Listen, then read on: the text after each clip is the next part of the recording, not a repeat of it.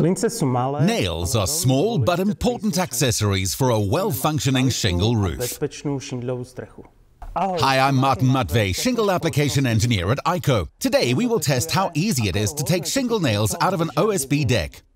The nails that hold better in the test are more effective and prevent the shingles from being blown from the roof. ICO nails are fully barbed, are more than 3 mm thick and have an extra large head.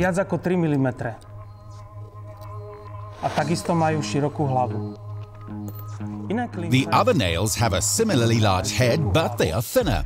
They are approximately 2.5 mm long, but they are barbed only on the top part of the shank.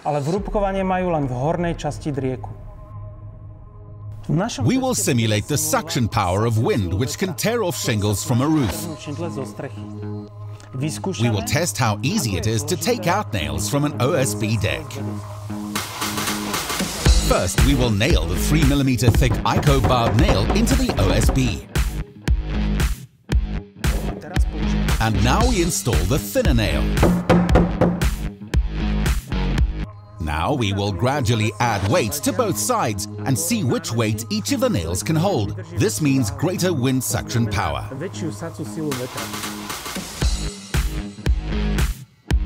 We will start with a weight of 10 kilograms.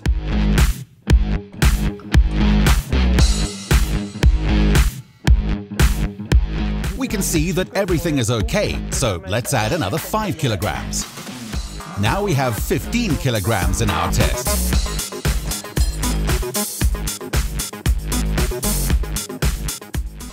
So the thinner nail held only 10 kilograms and it failed at 15 kilograms.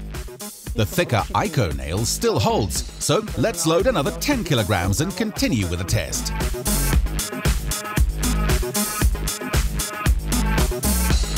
It holds 25 kilograms, so shall we add another 10 kilograms? Wow, the ICO nail is holding 35 kilograms, which is almost 4 times more. Do we load another 10 kilograms?